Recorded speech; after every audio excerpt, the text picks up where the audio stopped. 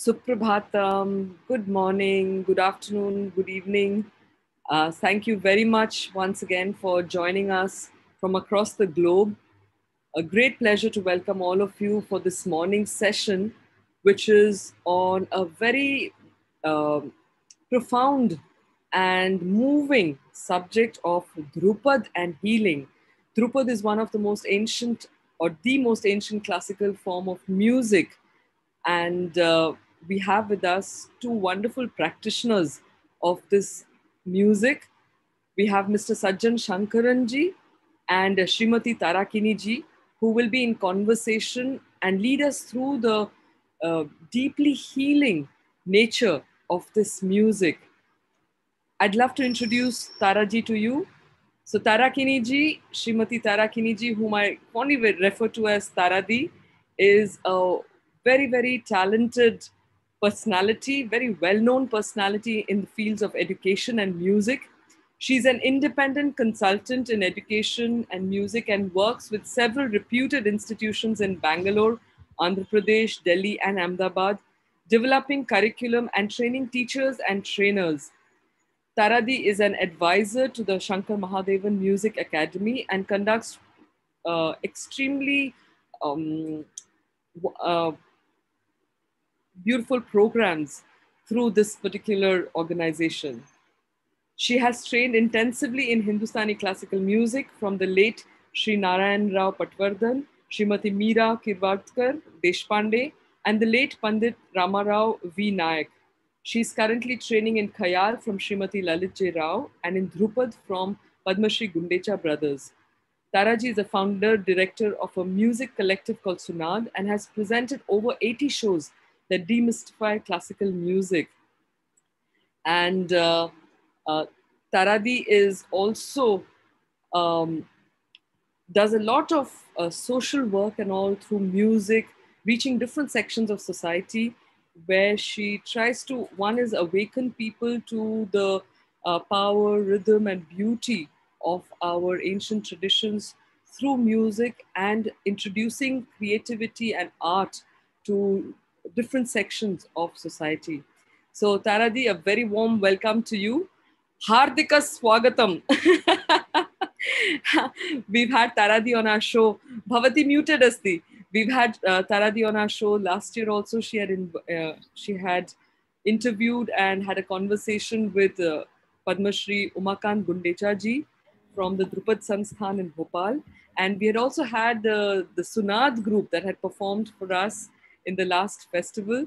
So if you want to know more about Sunad, please look them up on Facebook as well as look up the programs that were conducted last year. I'd like to introduce Taradi to please welcome Taradi to introduce Sajan ji to us today and then take the conversation forward. Thank you very much. Thank you, Anuradha and Vinayji, so much for this wonderful opportunity and this platform. I think it's just amazing work that the Indica Yoga Festival is achieving. So I have the pleasure of introducing my young friend, Sajan. Sajan was introduced to Indic knowledge systems through the Chinmaya mission in his childhood. And his journey on the path of yoga has been deepened since 2004 through Sri Sri Ravi Shankar and the Art of Living Foundation. He is also a trained yoga instructor from the S. Vyasa Yoga University. While doing his BTech from IIT Bombay, he discovered a deep connection with the Dhrupad music tradition, which seemed to be a direct application of the principles of yoga. What I'm really thrilled about is when a youngster who's doing IIT discovers music and Dhrupad. I think this is something we really need to encourage amongst the youth of our country. He felt an urge to learn it in detail, and to his good fortune, he was accepted as a full-time disciple of renowned Dhrupad gurus, the Gundecha brothers. He spent the larger part of 8 years as a resident student of their Bhopal Gurukul. He now performs and teaches Dhrupad actively and works on various other artistic and academic projects. While Sajan continues his Dhrupad training through the regular visits to the Gurukul, he started Swarayog to formally bring his two core areas of interest, Dhrupad and yoga, onto a common ground, deepen his own engagement with it, and also share it with others. So I think that is very much what will be the substance of his discussion today. Dhrupad as healing.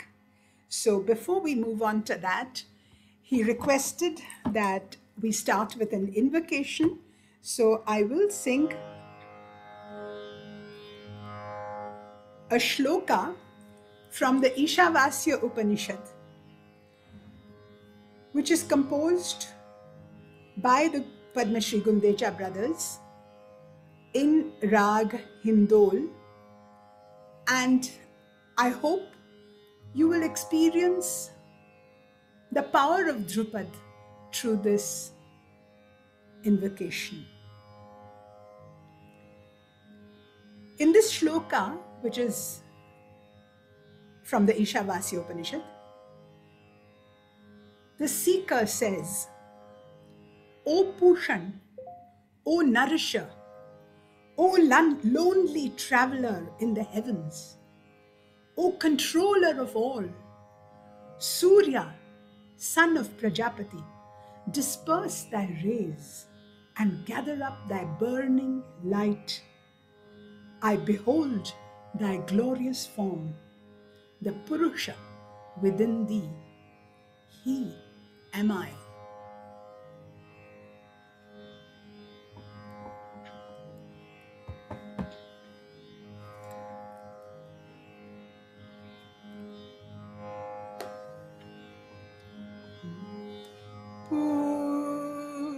Pushane karshe yama Surya Prajapatya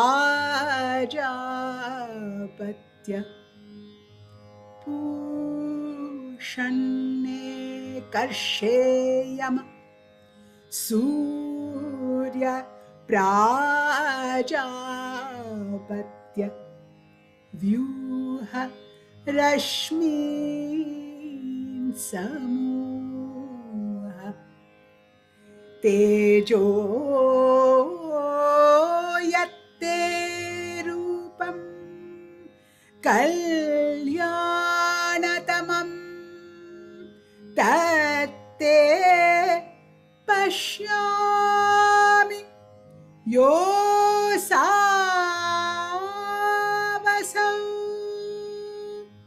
Purusha Soham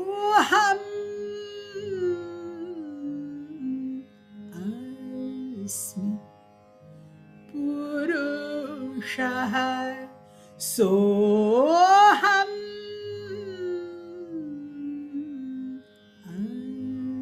Asmi Purusha Soham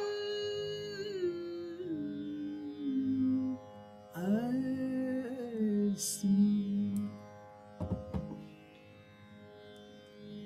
So, just these words of Purusha Soham Asmi, which we are singing in Dhrupad, which gives all the energy of the universe to our little individual self, showing us that we are not little individual selves. We are that enormous force that exists in the universe.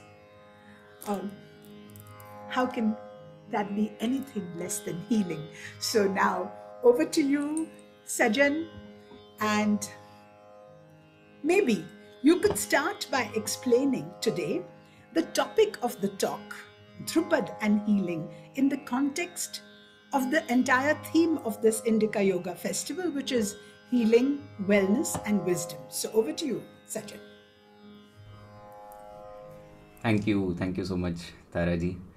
And again, thank you to Anuradha ji, Vinay Chandra ji, and everyone at Indic Academy for doing this extraordinary event and for inviting such amazing people from around the world to share their wealth of knowledge with everybody. And such an honor to be one of those people.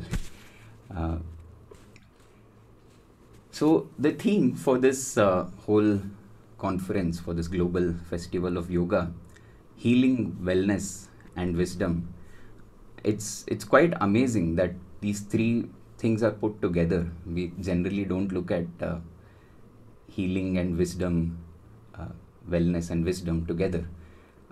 So I think it's amazing to see these three things brought together, and the path of yoga is, I think it's the most direct way to address these three principles put together. The Yoga Sutras, Maharshi Patanjali's Yoga Sutras, which have been a very important guiding text for me. I think it can be considered the go-to manual for for this for this theme. I think it gives us three things. First is, it just makes us aware of principles of our own internal being, and then it nudges us very gently to take responsibility ourselves.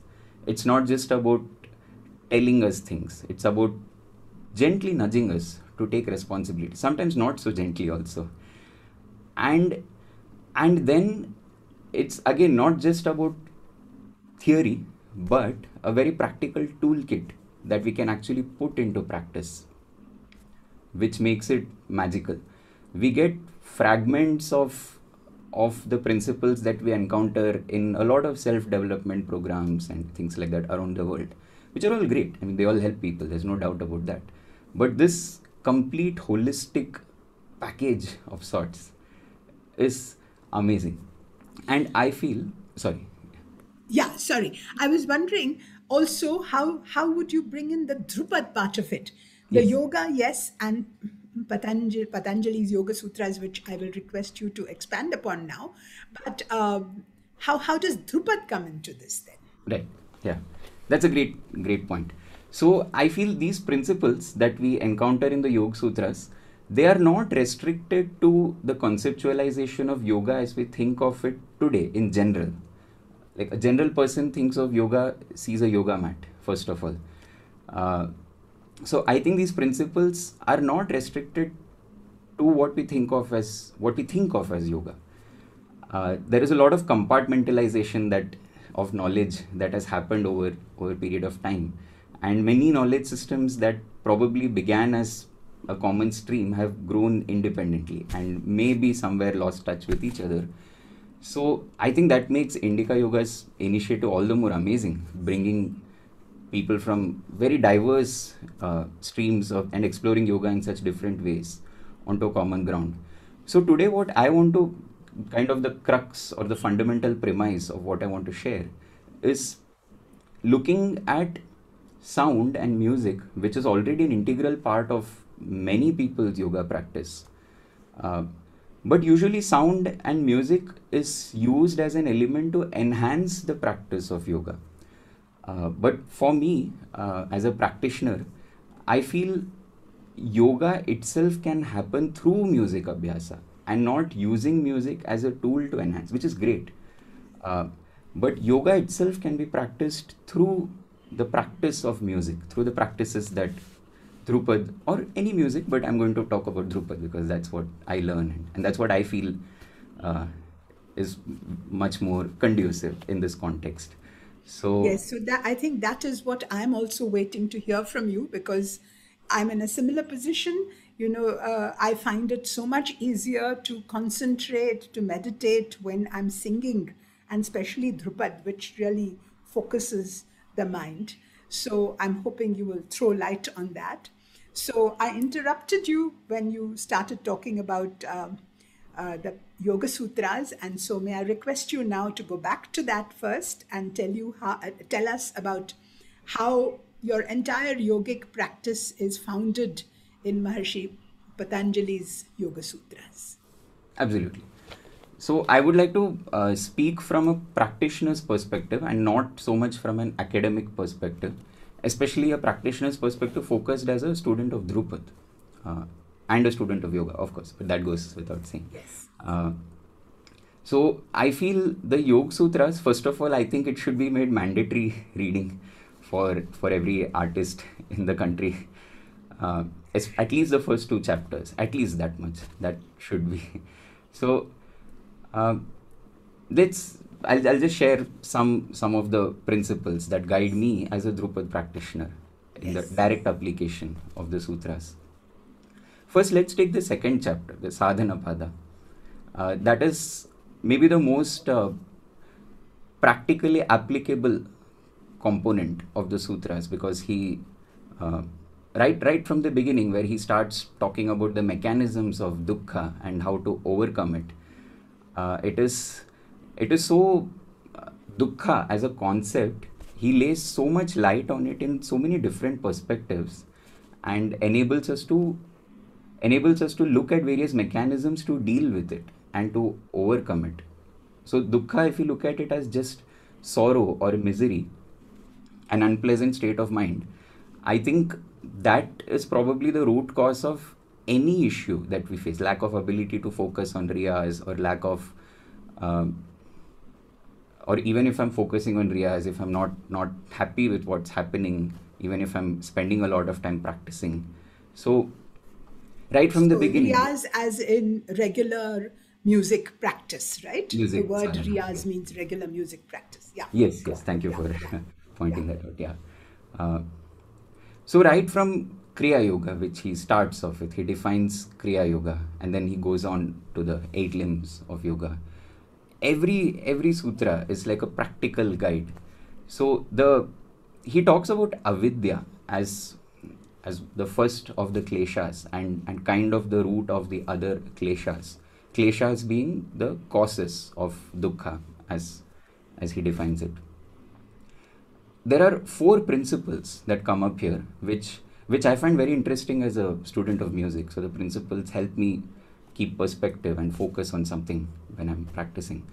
The 4 principles, the sutra itself is Anitya Shuchi Dukkhanatmasu Nitya Shuchi Sukhatma Khyatera Vidya. So 4 principles that come out, something that is eternal. If you look at avidya, what is relevant to us is to look at vidya. So he's pointing out avidya as a cause for unhappiness. So then let's look at vidya. So could you just say what is avidya and vidya as you go along? I mean, just Right. the word meanings for those of people who are not familiar with the words. Yeah. Right. Yeah. So the sutra itself defines avidya. Yeah. So avidya is these 4 principles and being confused about what they actually are. So confusing something which is transient, something that changes, something which is temporary, to something that is permanent, something that is eternal. That is the first thing. The second principle is mistaking something that is impure, something that is blemished, something that is adulterated by our coarse human experiences, into something that is pure, something that is clear of any such adulterations. And confusing sorrow for joy, the third one, dukkha and sukha. And the fourth one is confusing something which is not the true nature of the self with the true nature of the self, Atma. So 4 principles that come up is something that is eternal, the principle of purity, the principle of joy, and the principle of the self, of the true nature. So these 4 principles come up. And through the practice of music, through the practice of something like Dhrupad, I think it's a great mechanism to engage with these 4 principles. Because when I practice, when I sit to practice, I'm looking at pure properties of sound. that are free from any contexts and that do not change with time.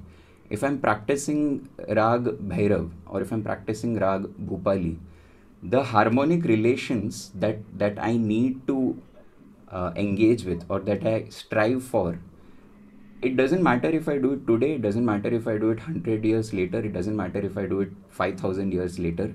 It is eternal. Those relationships of those sounds, the intervals, the notes being arranged in that sequence, that is real.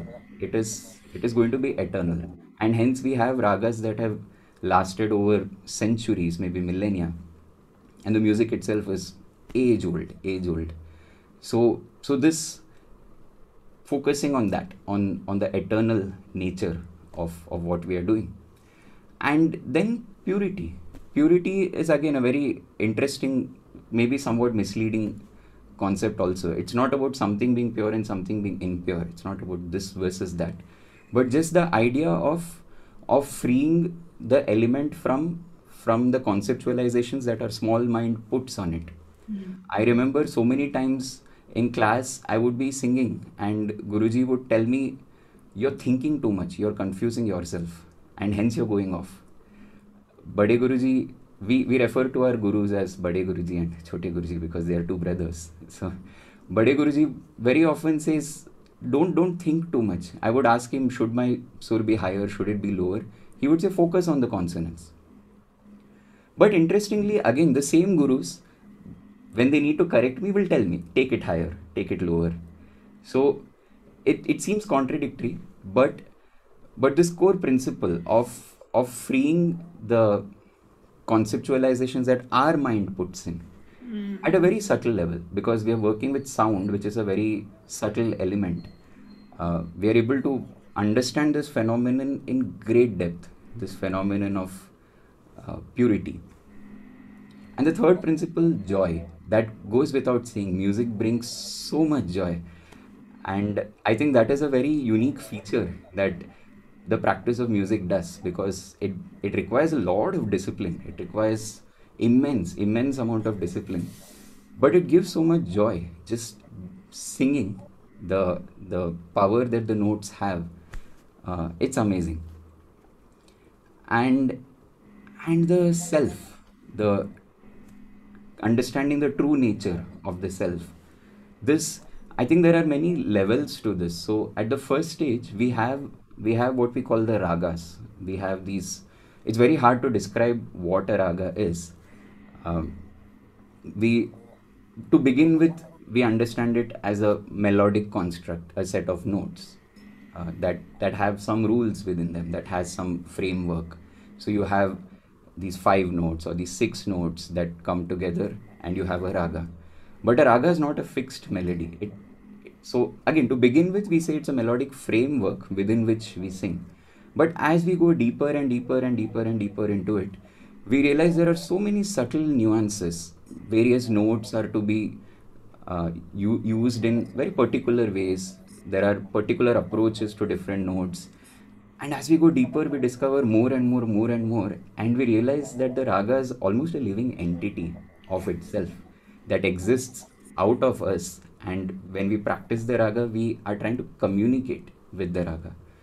So the most satisfying sessions of singing for me are when I'm able to listen to what the raga is telling me and sing those phrases out. So I think, to begin with, we go into this state of identifying with the true nature of the raga. And Chote Guruji would many times say, once you really get into the raga, the notes disappear. So if you're singing Bhairav, which has 7 notes, all the 7 notes, Are, Ga, Ma, Pa, Da, Ni, after a point you are singing Bhairav. You are not singing Ga, Ma, Re, Sa, you are not singing Ga, Ma, Dha, Pa. You are singing Bhairav. The notes disappear. You begin to dissolve the entry point identities, because you enter through the notes, but you begin to dissolve that.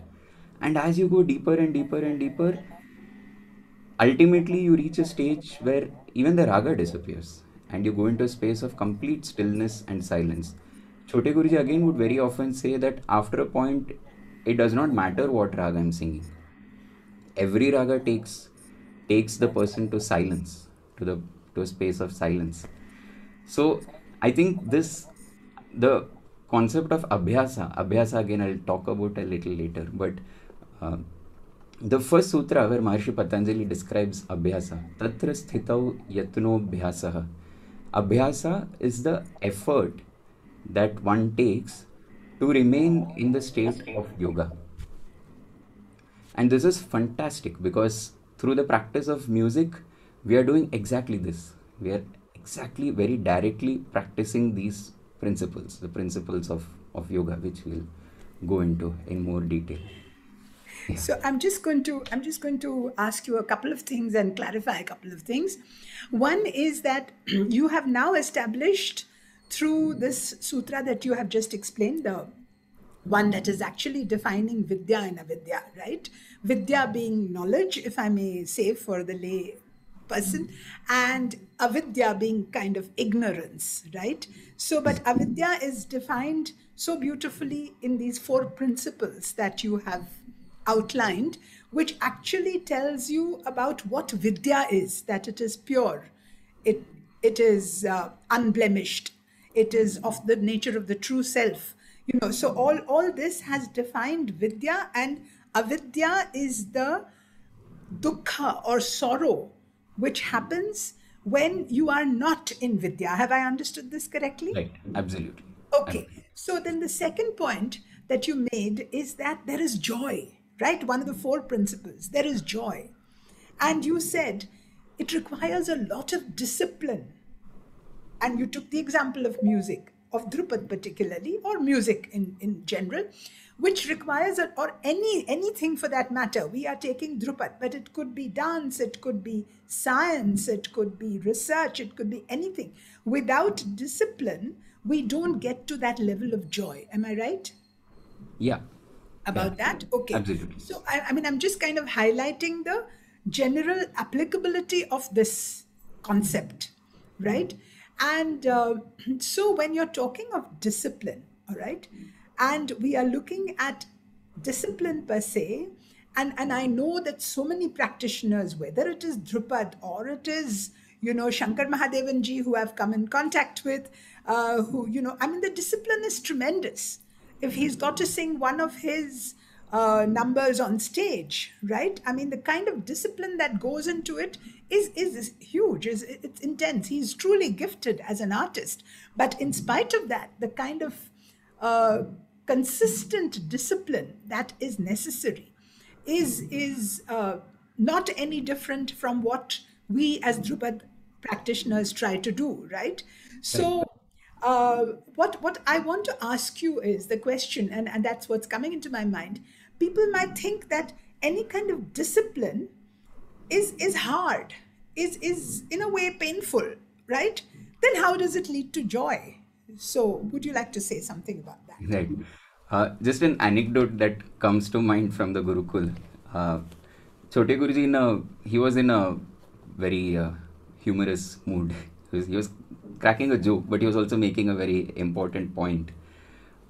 People were gushing about how Dhrupad is such a peaceful music and it's so much joy and so much bliss and things like that. And there was this twinkle in his eye. So many times you guess that he's going to say something something very almost crazy at this point. Yeah. And then he looked and said, "Who said Dhrupad is the music of peace?" He said, "Dhrupad is the music of pain." And people were a bit, they knew he was joking, but they looked at, because we knew that an explanation was going to follow. And he said, because if you are not in pain, the listener will be in pain. Yeah. So I think And can you say what he meant by that? yeah, I mean, there he was making a point that a lot of people use joy as an excuse for mediocrity. So a lot of people say, हम खुश होने के लिए गाते हैं, we are singing to be happy, and they use that as an excuse for low quality music. So that was the main point he was trying to make. But as with everything that he used to say, there would always be multiple levels. What I also understood is that the listener, the first listener to what I'm singing is me myself. And if I am not in the pain of discipline, then I'm going to be in the pain of the listener. Yeah. So if that quality is not there when I'm singing for myself, then I may be satiating my ego by saying it, I have practiced so much, I can sing at 135 beats per minute, I can sing at this speed, I can do this kind of a twisted melodic pattern. I might be doing all that, but if my discipline and my focus is not there to the utmost level, the Yes. quality of that output is not going to be as refined, as polished, and as capable of touching the consciousness.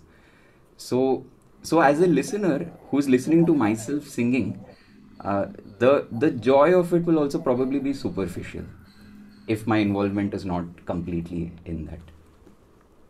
Yeah. Beautiful. Yeah, I completely engage with that. And what you just talked, the example you gave of the notes disappearing and only the raga remaining, the pain is actually the discipline, and the pain is while entering the raga. You are conscious of the notes, you are conscious of where, what the samvad or the conversation between the notes has to be to establish a rag called Bhairav. You're very conscious of that. Right. But once you really enter, then that is when you can forget about all that, and Right. only the rag remains, and that's when the joy starts appearing. Right? Yeah, Thank you absolutely. very much. Yeah. Yeah, Guruji that is once yeah. in a group class, he was saying that to really become a great singer, you need to practice each element, every palta, which are melodic exercises, or every pattern, every rhythmic pattern, thousands and thousands and thousands of times, and then you need to forget it. And he said it's Yes. very important to also forget it. So if we don't do that thousands and thousands and thousands of times, then that refinement is not going to be there. But if we don't forget it, then the spontaneity and the trueness to the moment also will not be there. We find a lot of music of very technically high quality which does not touch us. Yes. So that also happens. Yeah. Yes. Because that entry point was not right. Huh. Yeah, I know. I've had that discussion too. That's wonderful. So, can we move on to, when you talk about Dhrupad, you know, um, as one of the foundations of music itself, right? The foundation of sound is the primordial sound, Omkar. Om, right? So, can you talk a little bit about that? About what is the relevance of Om both in Dhrupad uh, practice as well as in yogic practice? Absolutely. I think that's one of the most important points in what we're doing. Uh, Before that, just a couple of other sutras Please, yes, go that I ahead. just talked, because Om is such an important thing. So I want to Yes, kind of keep that, uh, yes, yeah, yes, as the focus a little, just a right. couple of minutes later. Sure, Uh, sure. all the sutras are of course very very relevant, and we can go, but we don't have enough time to really go into all of that. But even if you look at the eight limbs, which is probably the most popular or well known Yes, part of the Yoga Sutras, uh, each of those are also so directly applicable. Like yamas and niyamas, we had an amazing session just a couple of days back in this yoga festival. Every principle of that, I think a student of music needs to practice for the very same reason that a student of yoga needs to practice. If you look at asana, of course asana is, it cultivates the body to be an instrument of yoga, but I also look at asana as a parallel to akar, the practice of akar that we sing. And it feels like an ability that we need to develop, but also a necessity. And akar, the principles of asana, sthira sukham asanam, I think it directly applies to akar also. We need the stability, uh, and it needs to be pleasant. So we need to have clarity in it, it needs to be pleasant sounding. And when it so comes to that yeah, so you pronunciation, can explain what akara is. Just explain that. Yeah, yes, yes, yeah. yeah, yeah. Uh, So this is just a random theory of my own. It may not be academically valid, but I think A is common in asana and akar. So I just like to relate it that way. Uh, Akar as a practice in music is using the sound of A, the syllable A, and using that to sing, using that as the instrument that carries the sound. So to carry the sound, we need to generate some vocalization. So A is the syllable. Anyway, when we talk about Om, we'll talk more about the three components of Omkar. Yes. So could you also just demonstrate Akar? Put on your Tanpura and just show us Akar? Yeah, we can do Yeah, that. that would be lovely.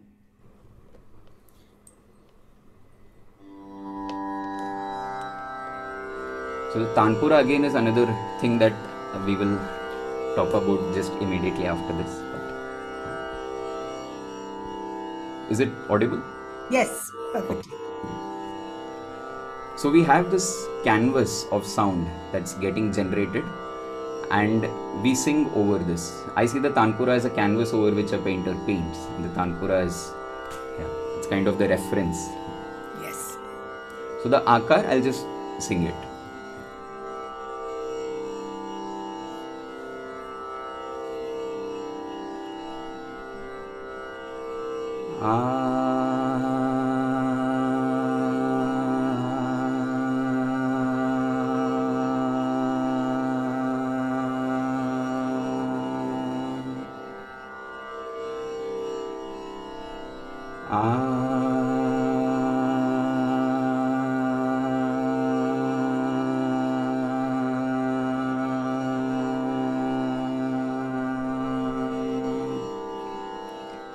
Beautiful.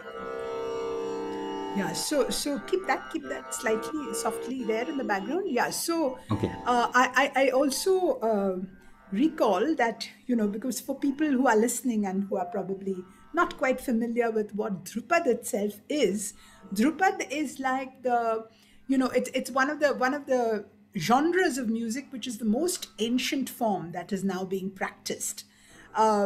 It is at least 2000 years old, and it seems to have come directly from the chanting of the Vedas, the Samagana, the Samaveda, and is uh, forms the foundation, we believe, of all the music in this country. And the the one beautiful thing about Drupad, and just now Sajan demonstrated the Akar, is how we are talking about natural sound, right? The sound which is natural to um, each individual, which kind of is your signature of what you really are. I've heard Anuradha talk about this several times, and it always reminds me of this thing. So when he just sang the Akar, so he just sang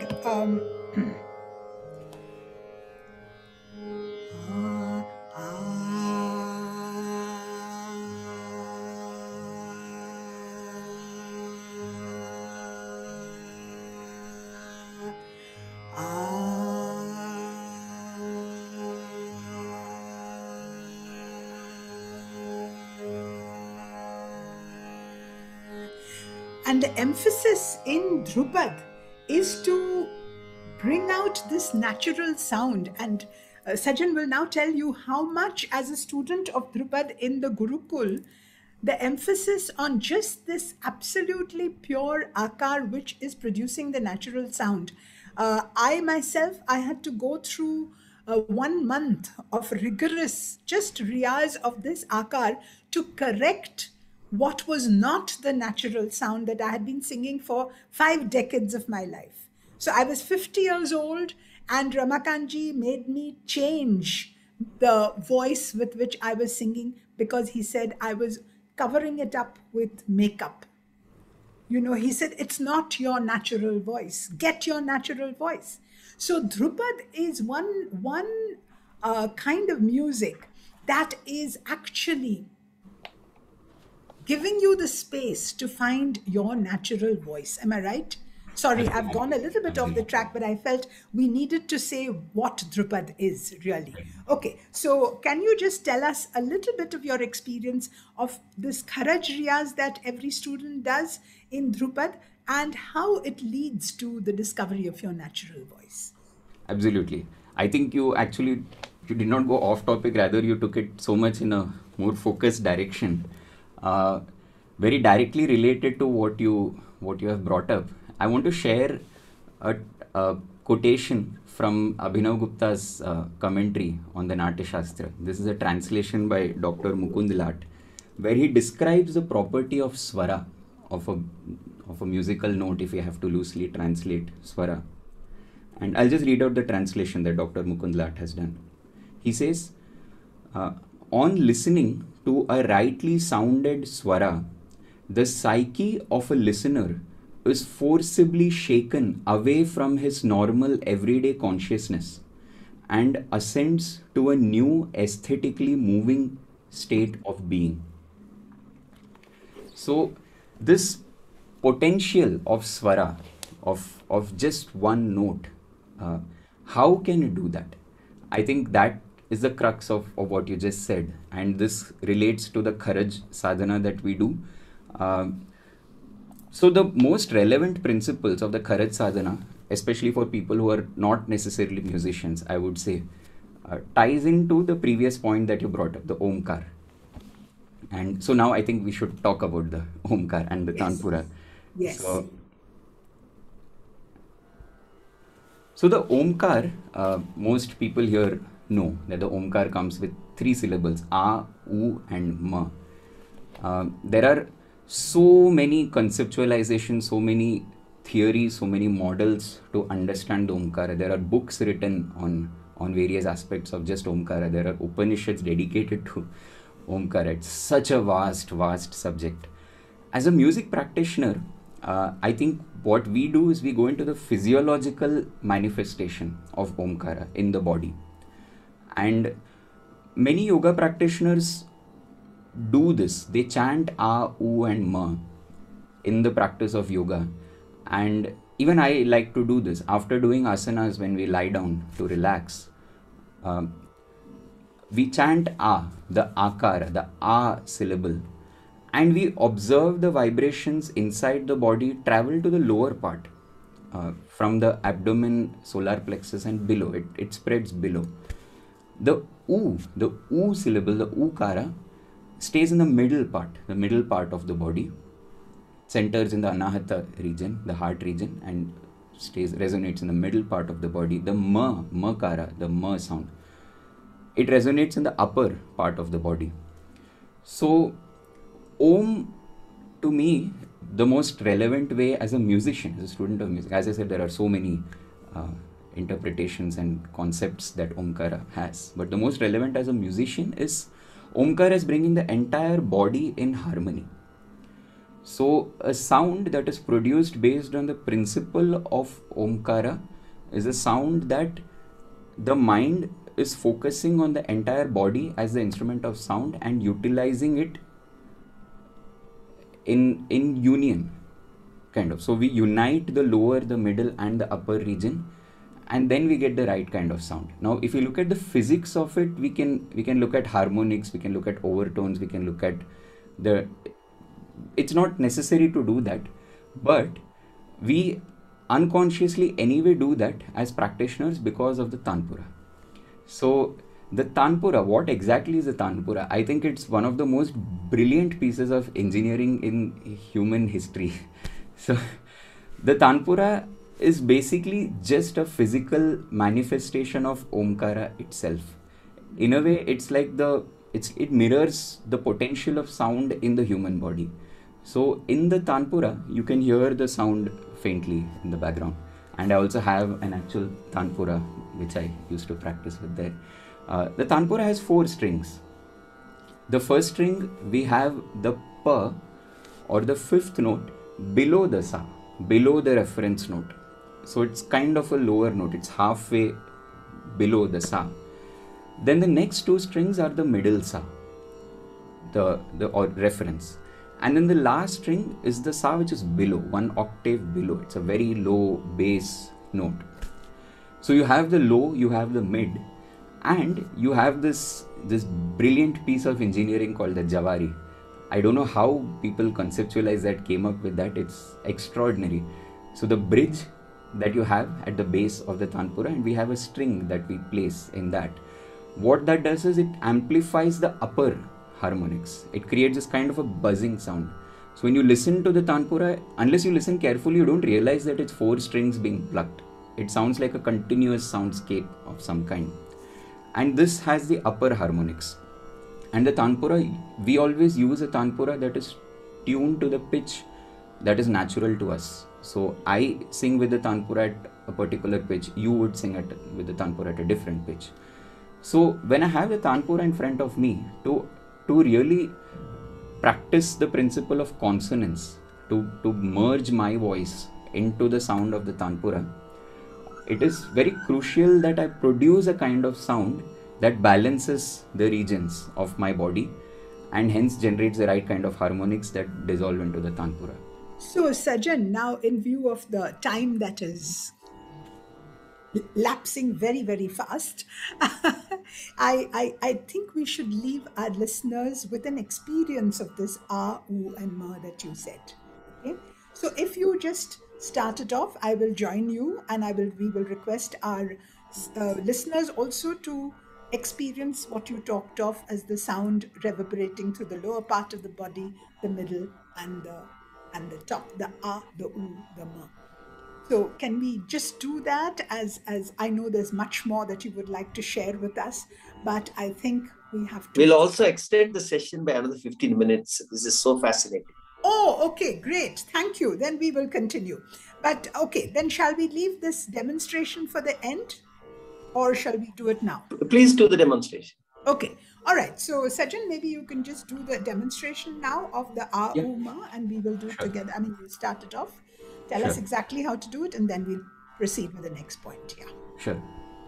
So let's do it with our eyes closed. Let's everyone keep our eyes closed. And just listen to the sound of the tanpura. It's okay if you're not a musician, if you are a musician, you have trained, you have not trained. You could raise the volume a bit, Sajan, can't you? Yes. Is this okay? Little more. Yes. Okay. Just let the tanpura occupy the mind. Let the vibrations of the tanpura occupy the mind.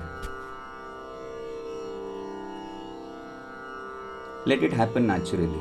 There's no need to put too much effort to concentrate or anything. Just be with the sound of the tanpura. Feel it resonating within the mind and the body. Take a few deep breaths in and out.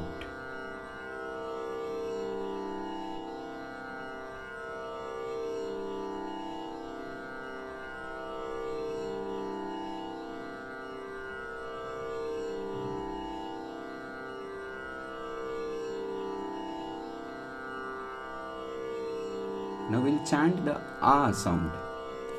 Just say ah, ah, ah. Observe the shape of the syllable ah, ah. And now we're going to sustain it for a little longer and see if you can, in parallel, keep your attention on the tanpura and see if you can take your sound and match into the sound of the tanpura.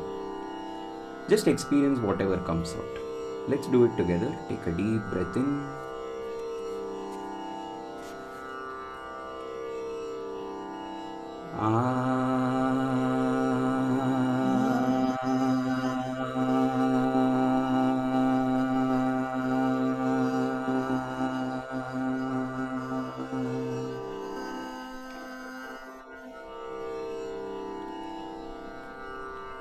Observe the residue vibrations in the body and the mind. Just feel where you can feel the vibrations.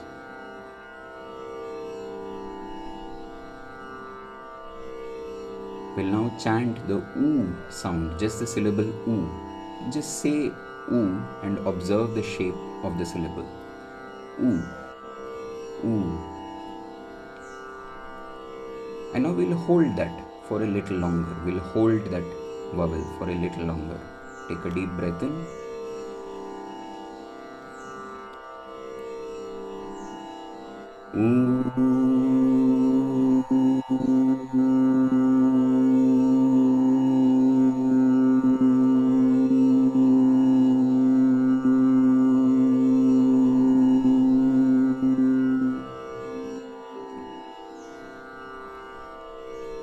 Let the vibrations of the sound remain in the body and the mind.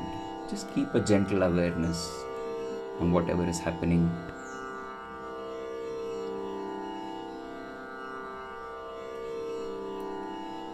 We'll now chant the M sound.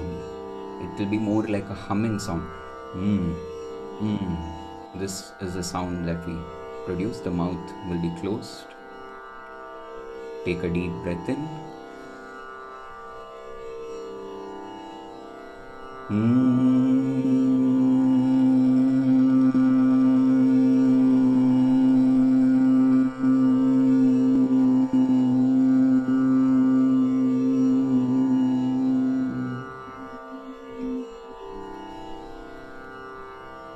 Let the sound remain in the body and the mind.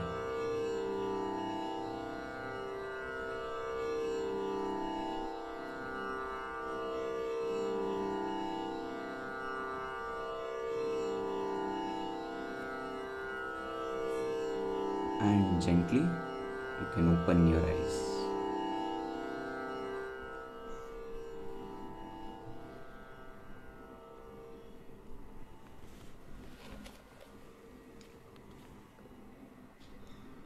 So, I hope you could feel the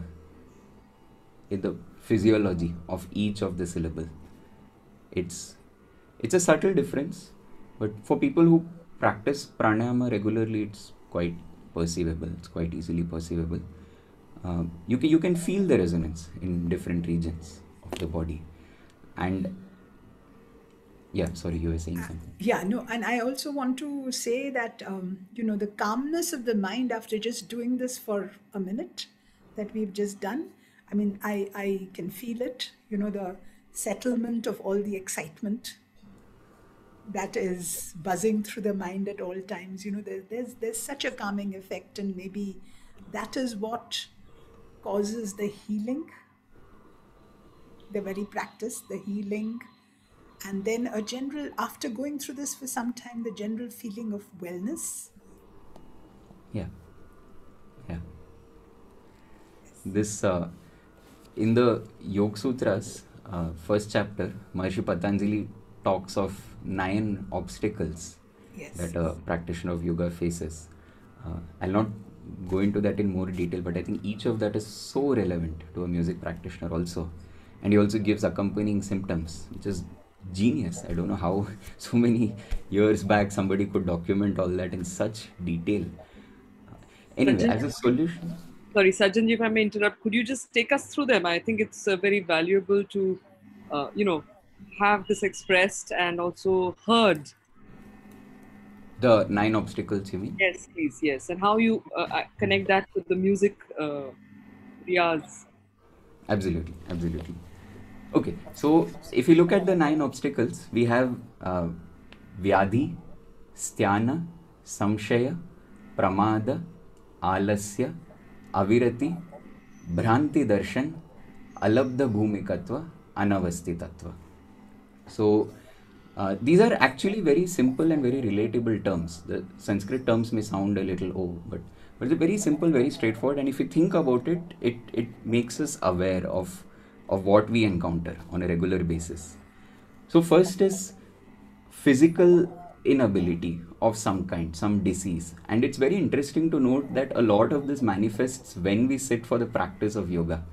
Back pain, shoulder pain, leg pain, all that comes when I have to sit to meditate or when I have to sit to practice. I can sit for 3 hours and watch a movie with no back pain. So it's important to also look at this dimension of the obstacles. So there is that inability of the body. inability in the mind, a kind of a mental lethargy, the second obstacle. And this is so crucial. Sajan, could I request you to tell the name? Sorry, tell the name Yes, and yes. then the translation. That way, we have a proper connection. Thank you. Right, right, yes, yes. Sthana, a mental lethargy. Many times when I'm teaching somebody Dhrupad, or when I learned Dhrupad, when I continue to learn Dhrupad, when I take a class from my guru, there is so much of a push to to look at the sur ko dekho, muster up the energy, don't relax, there is mental stamina required to be able to sing, and the inability to muster up that mental stamina, that mental lethargy to think the way we need to, second obstacle.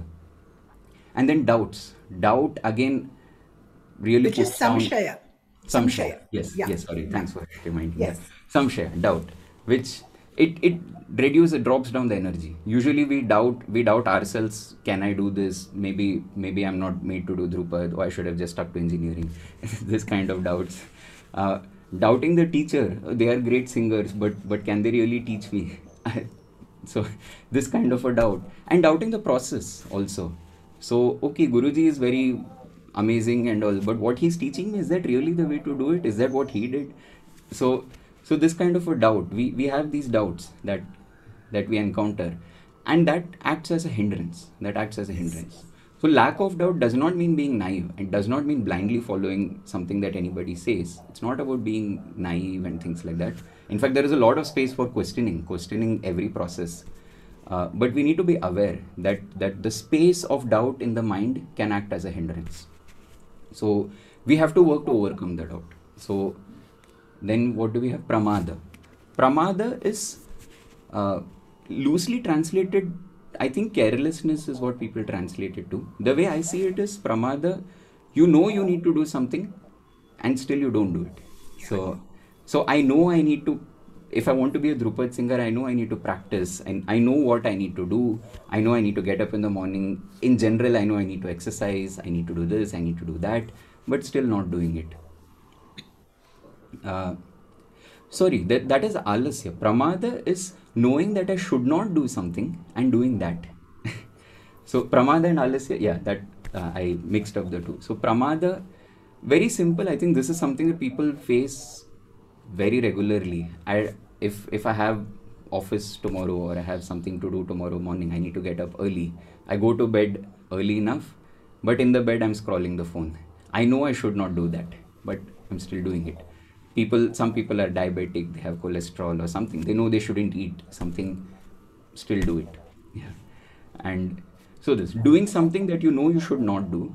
Alasya is not doing something that you know you should do, which I already. Yeah. Yeah. Alasya, laziness. I know I should do this, but not doing it.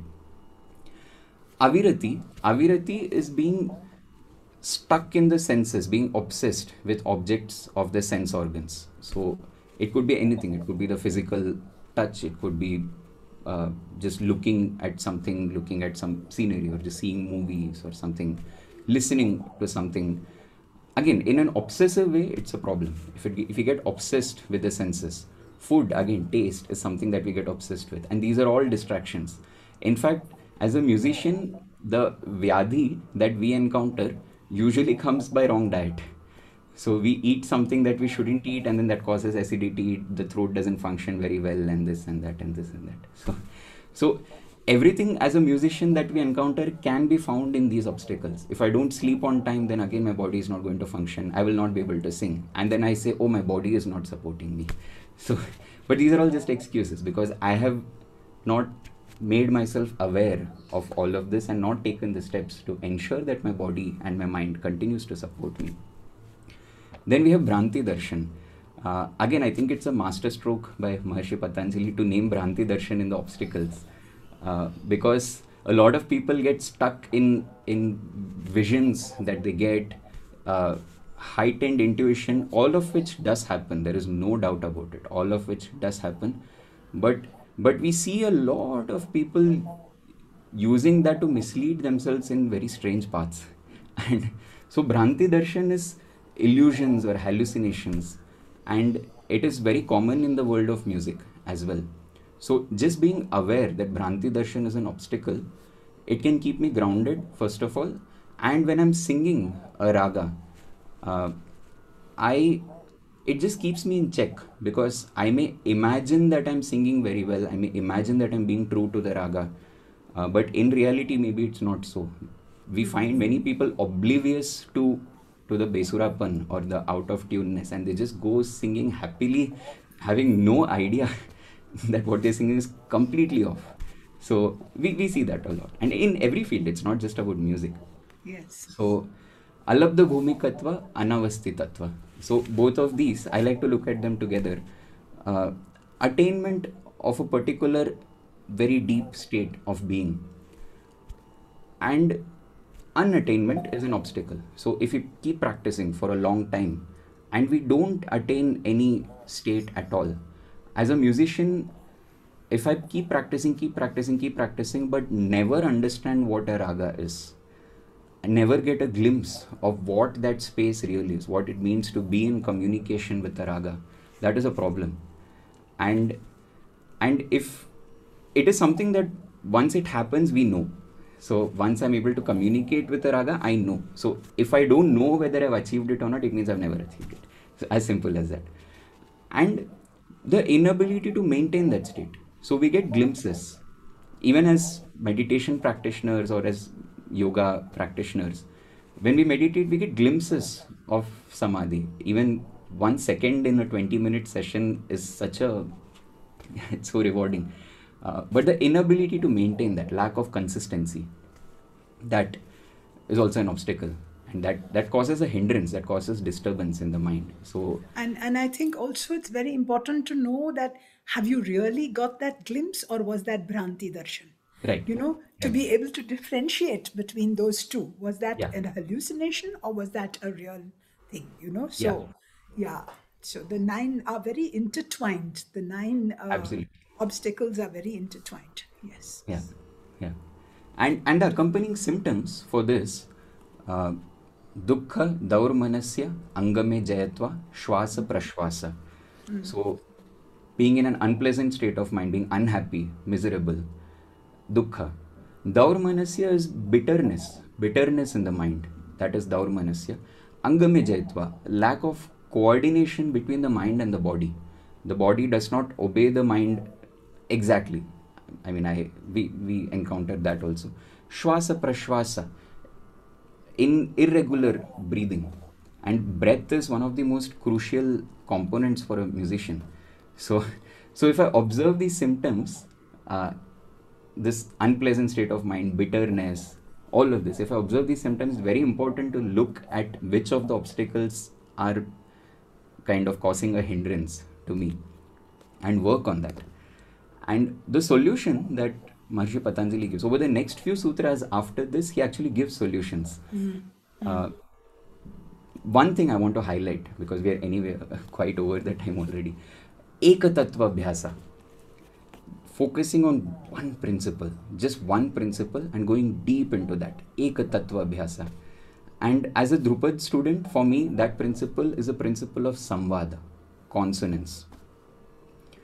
Guruji in class once, many times the classes would go so intense, but in the content of the class, probably we would have sung 2 notes for 45 minutes. So this happens. It has happened frequently, actually. Yes. We go deep into the note, just holding the ray for 40 minutes, just going deep into it. And once I asked Guruji, why is it so difficult to be in the state of consonance? And after singing a note, when he sings a phrase, it's so difficult to follow that. And so he said, kind of what Abhinav Gupta, the quotation that I shared some moments ago, he said, because sur has the power to quieten the mind, to kind of kill the mind. So when you do that, when you're in that space of consonance, you're there. But after that, what you want to conceptualize after becomes all the more challenging because your mind is now dead. So either you are so deeply established in it that it doesn't matter. You can just very freely move into what you need to sing next. But until you are there, it's challenging. It's very difficult to actually remain in tune, to actually remain in the space of consonance. So And consonance again relates to the Tanpura, to the Omkar that we spoke about, because that is how we measure consonance. So actually, summing up this whole thing, what we are saying is what Dhrupad Abhyasa, or the practice of Dhrupad, is akin to Yoga Abhyasa, or the practice of yoga, because it brings us into consonance with our true selves. Yes? Could we Yes, say that? absolutely. So, thank you so much, Sajan. That was wonderful. You are such an accomplished practitioner of yoga and such a sincere seeker of Dhrupad and all that it teaches us, that I think your personal experience has revealed a lot to all of us today. So thank you very much. And Anuradha, maybe we can open up for questions now. I think that was an absolutely mesmerizing session, and we don't even know how an hour went by. And I think we could have kept listening to you, to both of you. Uh, for this session, we could only tap into Sajan's genius, and maybe another time, Taraji, again, your own journey has been so deep into this realm of music. So yeah, it'd be wonderful. Um, Thank you. we could take some questions, and I just was remembering late Padmakant, Padma Shri Ramakant Gundecha ji for this, and I was thinking that wherever he is, he must be so happy that this conversation has taken place, because I think it has highlighted the spirit of the Dhrupad music and brought in the dimension of the Yoga Shastra amazingly. So, oh, dhanyawada Sajan for this fantastic sharing. Oh, dhanyawada. Yes. Um, we have here a question by Sriram Sarvottamji, who's saying, greatly enjoyed the discussion. I would love to hear your thoughts on the common terms we find between yoga and Indian classical music, such as raga, which has vastly different connotations in the two systems, kleshas versus melodic entity, and other terms, vinyasa as in raga vinyasa and vinyasa yoga. Thank you for your explanation on those. So, yeah, that's a lot of the terminologies have multiple interpretations in the Indic knowledge system. Uh, yeah, actually, I would not like to get too deep into that, and it's not even my area of expertise. I think it's more in the space of a language scholar who can really explain the nuances of why the same terminologies are used. The only thing that I do is focus on my understanding of those terminologies in the context that is present there. So, as a student of Dhrupad, how does it apply there? And of course, being aware of the same terminology in other contexts will be very useful, because it will add some dimensions to what we are doing in whatever context we are engaging with that terminology. But this, I would like to apologize, because it's not my area of expertise. I think it's a very language specific thing. Yeah. Taraji, I don't know if you can shed some light on that.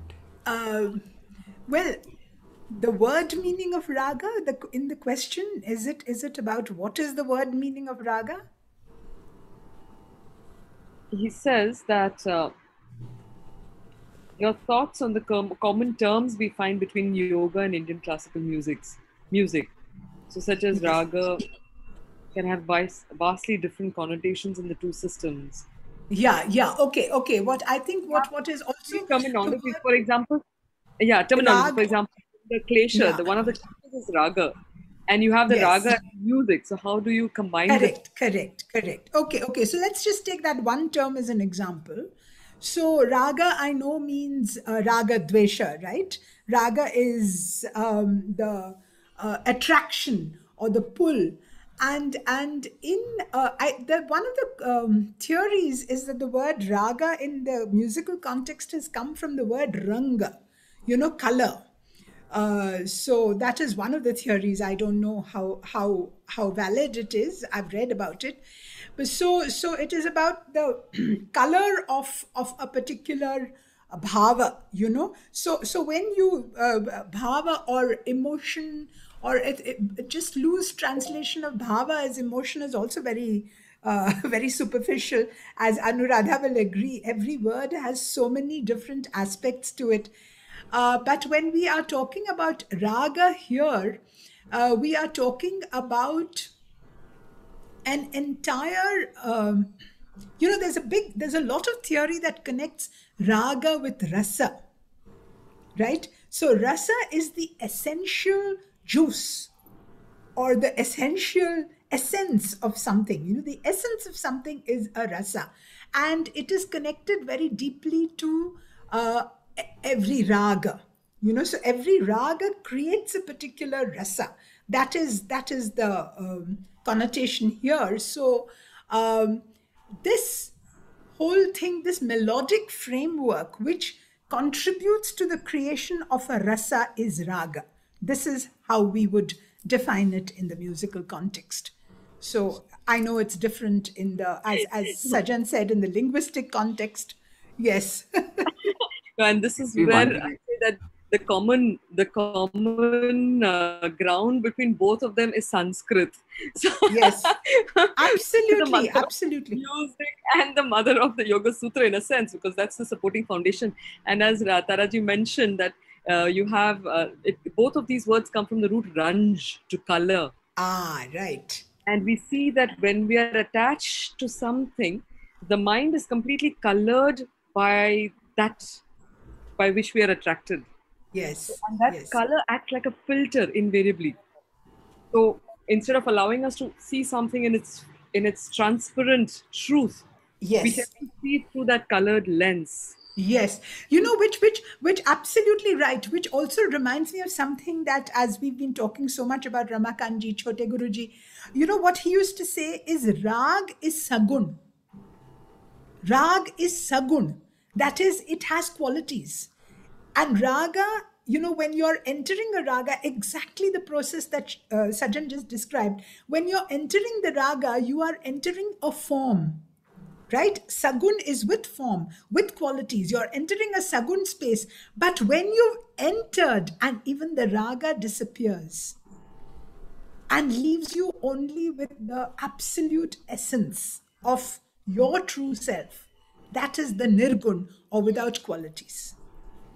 So you have to go beyond the raga really to enter the space that yoga is also trying to take you to. actually, Where one thing the comes to ranj is mind gone in, completely. The ranj is gone completely.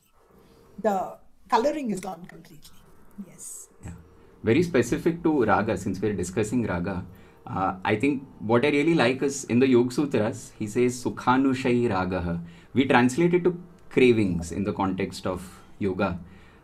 And if you look at it a little more deeply, it's confusing pleasure or confusing joy, the causes of joy, as something external rather than something internal. So I think keeping that in mind is very useful for a musician. So that will help us go beyond the superficial entry points of the raga and connect with it at a deeper level. And as you so wisely said, then go beyond the raga also. Yeah. Yes. Could you please demonstrate this to us in some way? I mean, we'd love to hear some Dhrupad and uh, feel the coloring of our being, with a particular note, and just allow. I know it needs a lot more time for us to go to that nirguna state through a raga, but Yeah. if you could just give a taste of that experience. Sure, sure. So, Sajan, since you've been talking of Bhairav, why don't you switch on the Tanpura? You start one alap and I will follow with one alap. You just give a demonstration. Okay. Is the Tanpura audible? Yes, yes. Which pitch are you on? This is C, Okay. but we don't need to go too high. So Yeah, no, it's okay. You just start. I'll manage.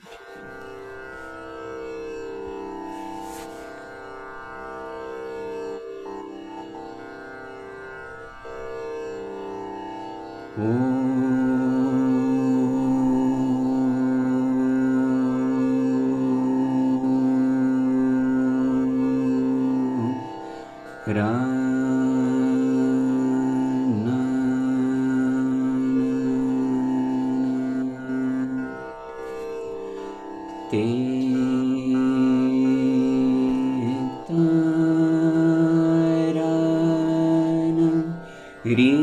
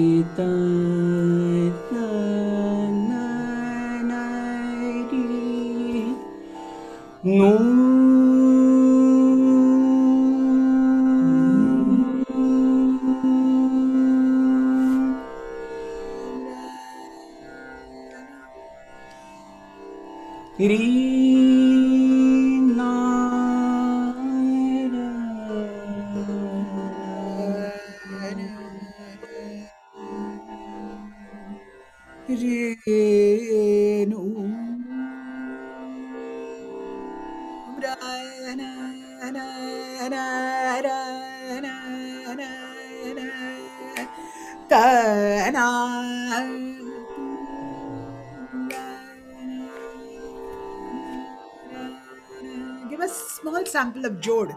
Okay, so we go move. What we just sang was Alap. We then move into Jod, which has an inherent lay or beat. Go on. Ra,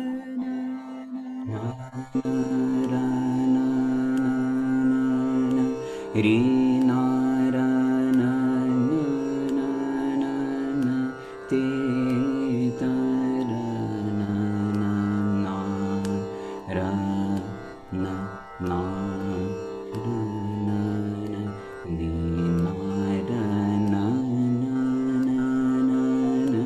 Titarana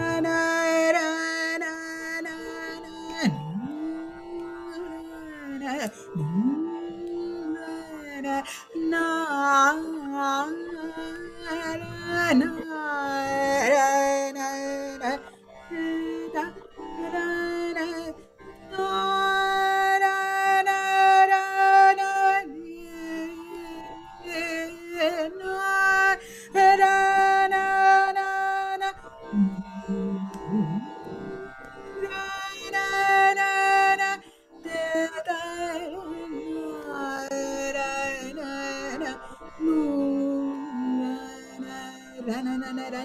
Nurana Narana Give an example of jhala now, which is the fast beat. Okay, start, Sajan.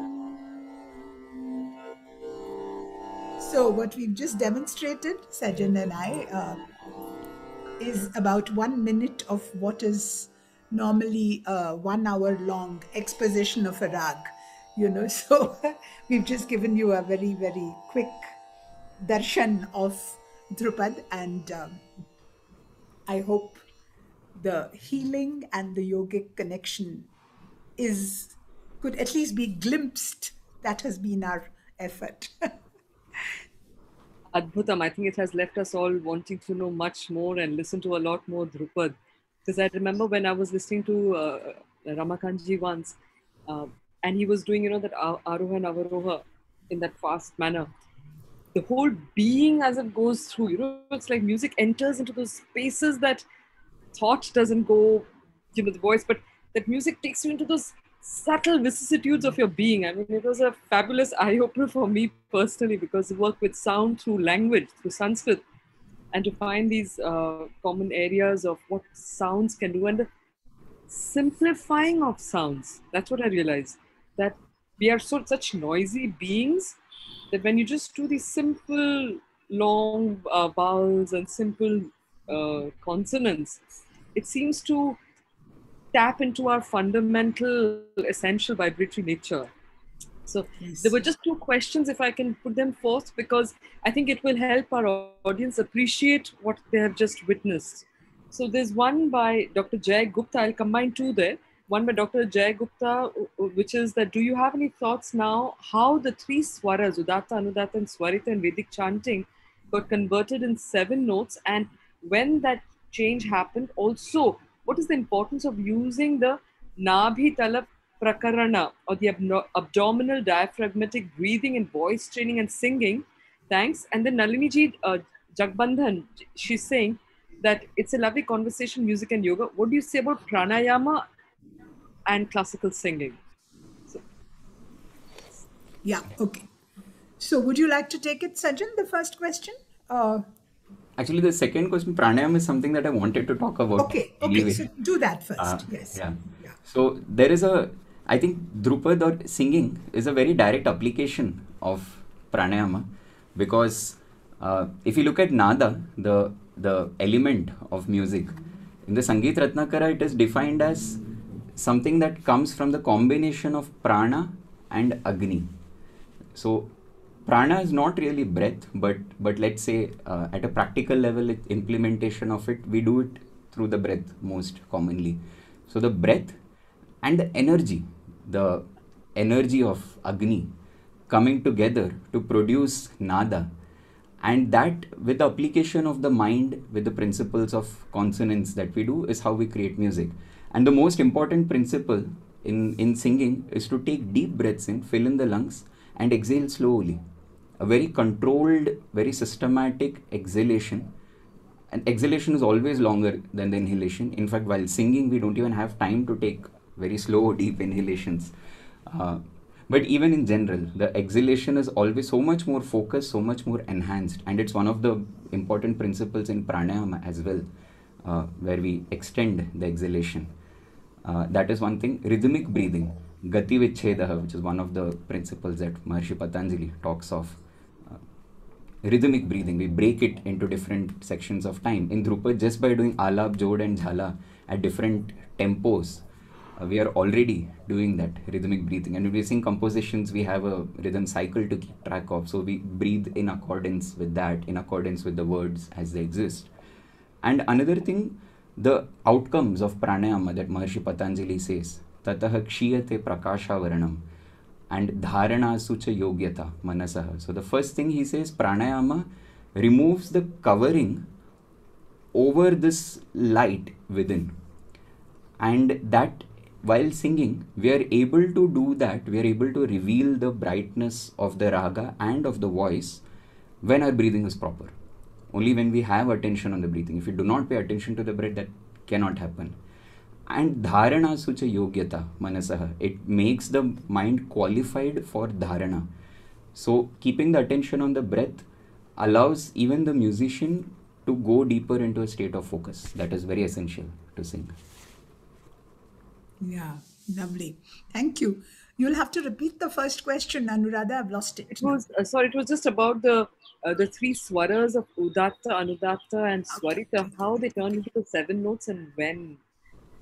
Okay, so Udatta, Anudatta, Swarita is the principle on which Ramakanji used to keep stressing.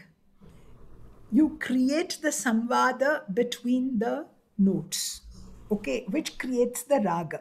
Okay, so if for instance you have sa, now we just sang Bhairav for you, okay? So sa,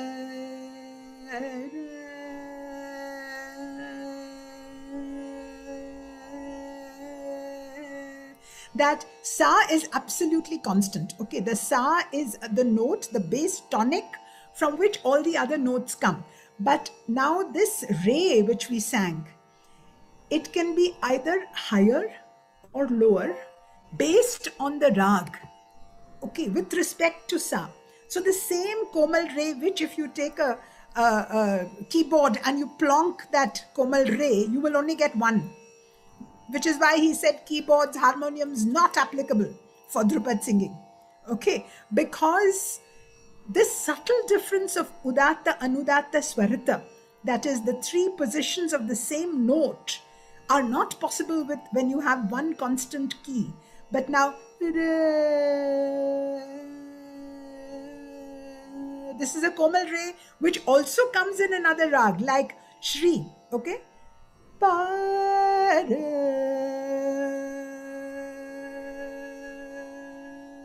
If you think of this re, which is coming in Shri and in another rag called Shri, and you think of this re,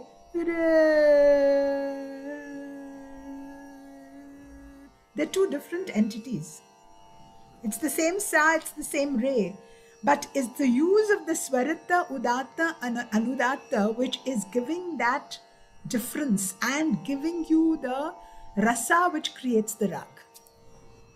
Okay, so very briefly, I've tried to explain. And the 7 notes, like, when they turn into the 7 notes and why the 7 notes? So Yeah. So that is a more kind of, I think, superficial explanation where but well, that's not really to do with udatta and udatta. It's the murchana system. So, you move the tonic sa and make it re, and then you get another set of notes. Okay, so that way you generate the 7 notes by moving the tonic. And 7, actually there are 12, because you have re in 2 positions, komal and shuddha, that is the lower and this thing. So the 12 notes in a octave makes the music of the world.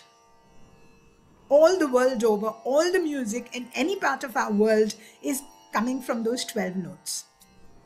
So, and that is just by moving the tonic, which we call murchana in classical music. Yeah. Yes. Adbhutam. I think our audience is also listening with rapt attention. So just a last question to you, and then we'll move on to the announcement for this evening's session.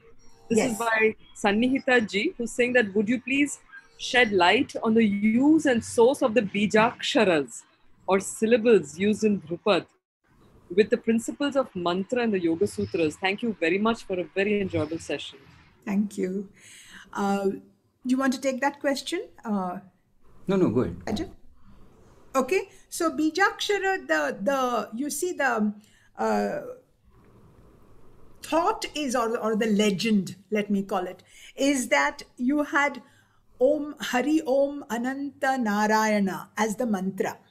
Okay, Hari Om Ananta Narayana was the mantra, which later those syllables, because they are, musical syllables, there are some syllables that are not easy to render in music and some syllables which are more musical in sound. So, Hari Om Ananta Narayana.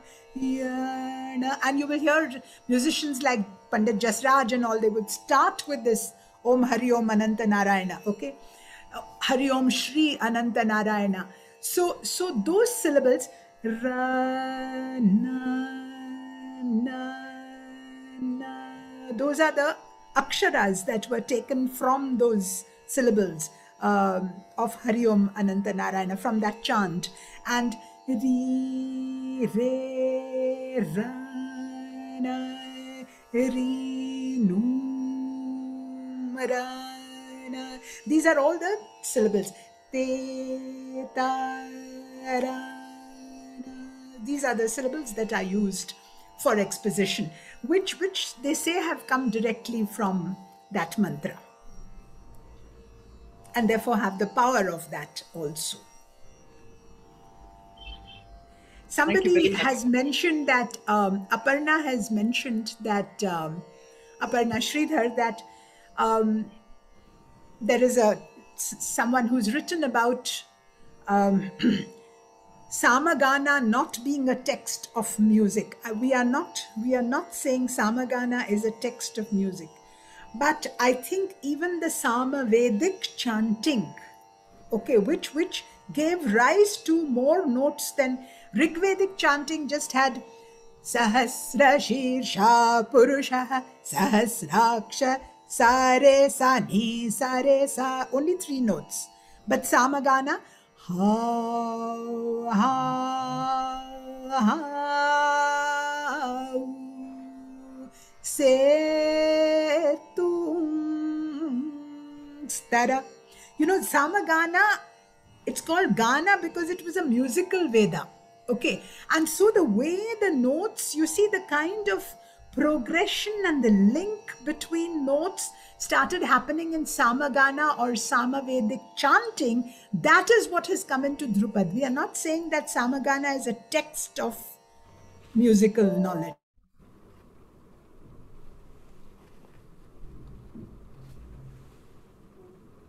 I think Taraji has dropped off the call, maybe some connection issue.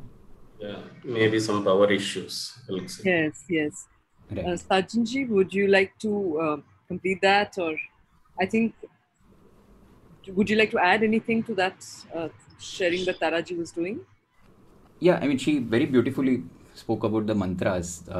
The Bija mantra is just one thing that maybe I can add to that is that this principle of going into the elements of the mantra. And Drupad in general, I feel, has this approach of going deeper into fundamental elements. So there is the mantra, Narayana. The impact of that comes because each syllable, na, ra, na, each of that has a particular impact on the consciousness. So let's use that. And using that, combining it in different ways to create the music has a very deep impact on the consciousness. And in general, I think Drupad has this approach. Even while singing a raga, one of my seniors in the Gurukul once said ki other music you have rag vistar, you elaborate the raga. In Drupad you have swara vistar, you go deep into the notes and elaborate the notes itself. So this general phenomenon of going deeper into fundamental elements is, I feel, a very core property in Drupad, and maybe that's why its appeal is so universal, because it's just so fundamental, so elemental in nature. Yeah, it makes it easy to relate to. It's a bit like the first principles, but in sound. Yeah. First principle thinking, but a first principle experience with sound. Absolutely. Yeah. Yes. Taraji, we just lost you a Sorry. little bit. Is there something? Yeah, sorry. My computer ran out of charge saying, you were not supposed to go on so long. Yeah. So, yeah. That's where So artificial intelligence and all of that have their limitations. Absolutely. Technological world. Yeah, right. So, yes. So, should we conclude for today? Yes. Radha? But I just to end here, just before we come in for the announcements, but I would just like to add that this the question about the consonants and the fact that you've got a lot of the runners seem to correspond to the physiological aspect of touch of the letters, because they're all touching the murdha. Yes. And the ra has to do with the Manipura chakra. So what Sajanji said about the fire and the voice and the fire that have to come together, the prana, the prana and the fire. So the ra is the one that stimulates the ram, the bija of the Manipura chakra, which really has that fire of energy, of digestion, of all of those agnis that are housed there. And on top, when we do the murdha sound, it's where there is an intersection of two very important energy meridians according to Chinese medicine. So we stimulate those energy meridians as well. So ra, na, na, na. It's very interesting. And the dental has another very softening aspect of our being. So fantastic dimensions, I would say, that are captured by this form of music. So I think it's... we would love to listen to more about that from you, actually, at some point. That's another That would enhance our understanding tremendously. Satyam. No, I think there's a lot of synergy between the language, the sounds, the prana, yoga. It's a fantastic area to explore. Yes. So I would like to invite Vinay Chandraji to please make the announcements for this evening's program, because we could go on. This is just so I know. so engrossing. Yes. Vinayji? Yeah. Thank you, Taradi and Sajanji, for this wonderful treat that we received this morning, and it will help us to cherish this for quite a long time till we have the next session with you people. So thank you very much. Thank you. Thank you so much. Whenever we have witnessed this Varkathopanishad, we are always convinced about the parallels between Dhrupad and Nachiketa's search for truth. I think today, listening to this probably might give us a new production in terms of the exploration between Dhrupad and Yoga Sutras. So we look forward to that, or at least a course. Like Sajanji, we just felt that if you'd like to offer a course on Yoga Sutras and music, or especially Dhrupad, I think we'll be more than happy to host it on our platform, because we are focusing on courses where people can get an immersive experience into all these rich offerings that are there in the tradition, in the cultural world, and yoga being the link between all these things. So we would definitely invite you to consider this possibility, and we'll be more than Absolutely. happy to go ahead with that. Absolutely. Thank you. So with this, I'd like to make a quick announcement of the next few events. Kotiji, can you please display us the posters? So this evening, we'll have a practice session with Miss Gabby Gillison, who will be joining us from Tullamore in Ireland, who will be taking us through a practice of exploring levels of being through asana practice. Now, we just witnessed exploring various levels of sounds to delve deep inside. And in the evening session, we'll have a practice where using asana as a tool to go inside. And tomorrow morning, again, yet another fascinating session with Akanksha Damini Joshi ji, who will be taking us through the storytelling of uh, Vijnana Bhairava Tantra. In fact, Sajan ji was referring to Abhinava Gupta while speaking. And to that tradition of Trika Kaula tradition, we have this great text called Vijnana Bhairava Tantra, one of the most fascinating texts. And keeping that text as a basis, Akanksha ji will be leading us through a storytelling, and it will be an opening of wonders. So I would invite you all to join us. Maybe I can request Koti Ramprasad ji to place a short video of that coming session, a trailer, a teaser.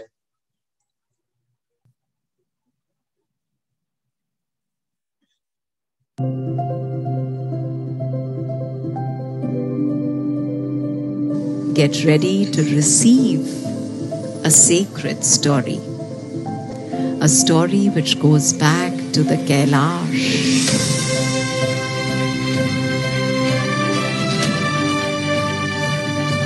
Devi Shunu, listen.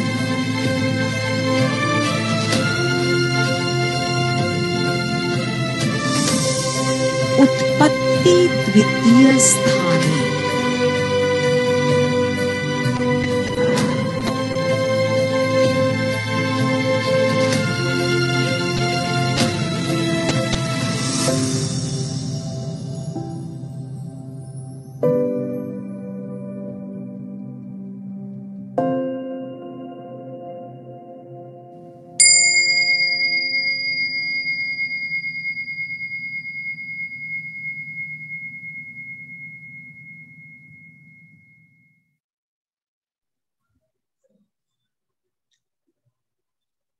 That would be tomorrow morning session, and in the evening we have the valedictory session of the entire month-long event. So the month-long event that started from 21st June will be concluded tomorrow evening.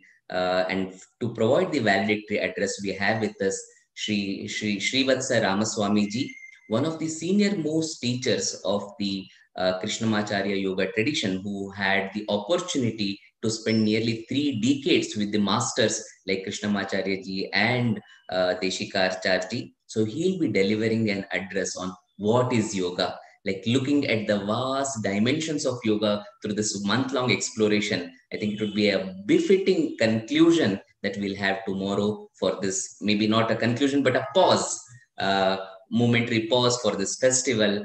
And I invite you all once again to join us and partake in this yajna that is taking place. And also would like to remind that all these sessions are recorded and are made available on Indica Yoga website, Indica Yoga Facebook page, and Indica Yoga YouTube channel. So whenever you wish, or if you have missed any session, please make use of all these available channels to reconnect to this wonderful wisdom that has flown out through masters from different traditions, bringing out different dimensions of yoga. So thank you very much, and over to Anna. Coming back to Tarati and Sajanji, I'm sure your sharings have left our audience wanting for more. So if you'd please let them have some contact details, websites to follow your courses, to follow your work, please request you to say it aloud and also put it on the panel and attendees in the chat box so that they can reach out to you with a lot more questions that were not possible to take on the session, perhaps. So as you do it, Taradi, would you like to start by just giving them a little bit, some details of yours?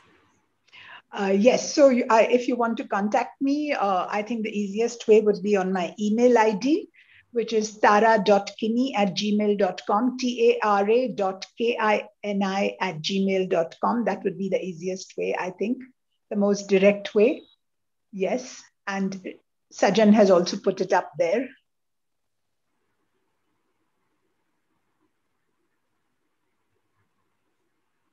Sajanji, would you just like to say it aloud also, just for the benefit of our... Sure. My email is contact@swarayog.com. Swarayog is spelled as SVARAYOG. Swarayog.com. Contact@swarayog.com. So, Bahu Dhanyavadaha. Coming to the close, what is your message that you'd like to leave our audience with? So, you can decide who'll go first. Go on, Sajan, you go first. And again, tempted to just say, just leave us on another note, perhaps after what you've said. I just want to say two things. One, to yoga practitioners, I would encourage you to, since you're already using sound and music to enhance the practice, I would encourage you to also look at music as abhyasa itself. That is one thing. To musicians, I would encourage you to engage with the principles of yoga, which I feel at the root it's the same, yoga or music, it's the same. So I would encourage you to do that. Continue building all the incredibly magnificent structures that all musicians are, but also engage with this realm of consciousness and personal inner exploration. Yes, and I think that's beautiful, Sajan. You've said it for both musicians and yoga practitioners. And I will give a message at a more general level, which is that yes, practice yoga, practice music, practice whatever you delight in, whatever you want to understand at greater depths. Do use that. But I think the final goal is to discover your own natural self. So keep on that journey in whichever path appeals to you most, but keep that journey, because that is the most important reason we are here. Thank you. So would you like to leave us on a musical healing note? Okay, so Sajan, would you like to sing something in Bhairav itself? Some Bandish maybe? Yeah, but I don't know if we can synchronize with the time lag. It's okay. Yeah, you go on. I'll see if I can do anything. Otherwise, yeah. Okay. What are you going to sing? Sagana Bhana? Or something shorter? Shorter. Shiva Adi. Yes.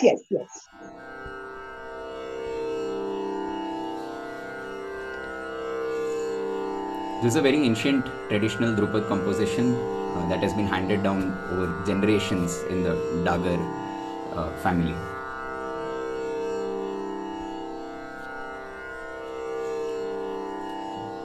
Shiva Adi Madam Anta Shiva Adi Madam Anta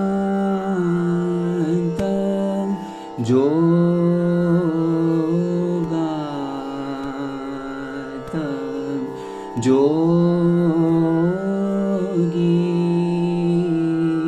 Shiva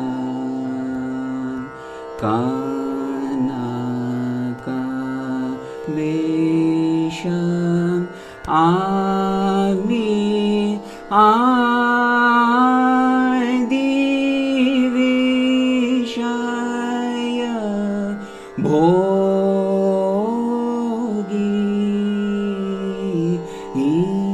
Shivam Adi Madam Anta Shivam Nabhi Ke Kamalati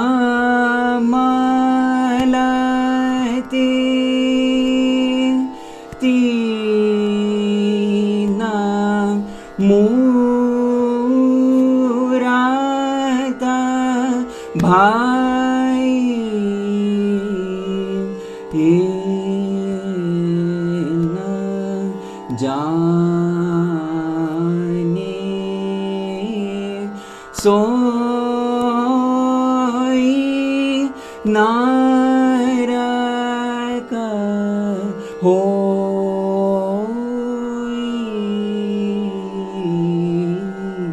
Shiva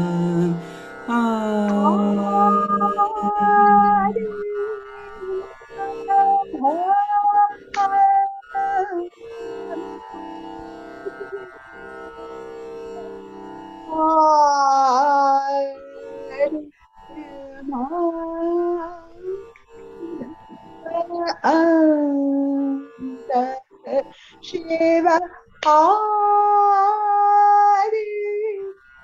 Shiva Hari Madhavanta Shiva Hari.